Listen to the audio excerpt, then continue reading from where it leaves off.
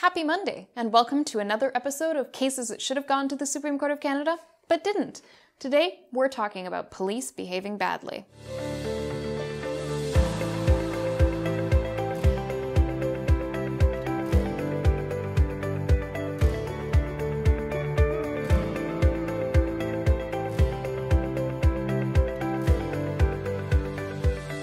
Cases that should have gone to the Supreme Court of Canada, but didn't.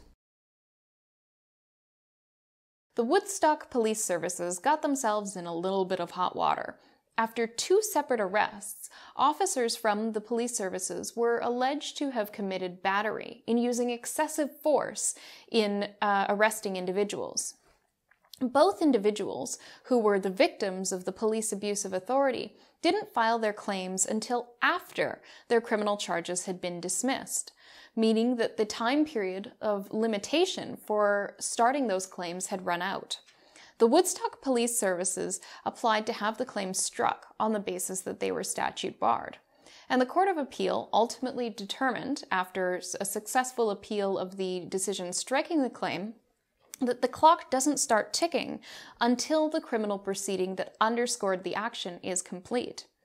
This is a very interesting decision, and something the Supreme Court of Canada shouldn't have declined hearing on the basis of the fact that it opens up the door for significant litigation against police departments after an evidentiary foundation for that litigation may have been laid in court.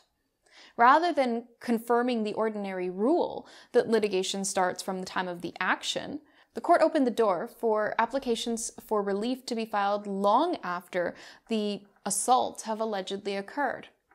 By that time, people have moved on, memories have faded, the evidence doesn't get better as time goes on.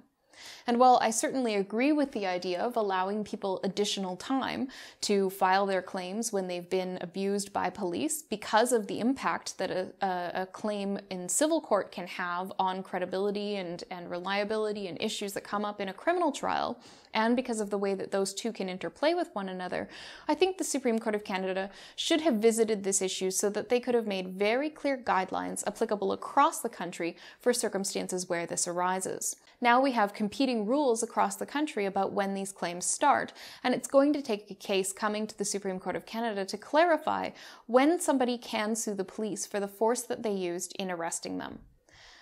This case isn't it, but another case hopefully will be.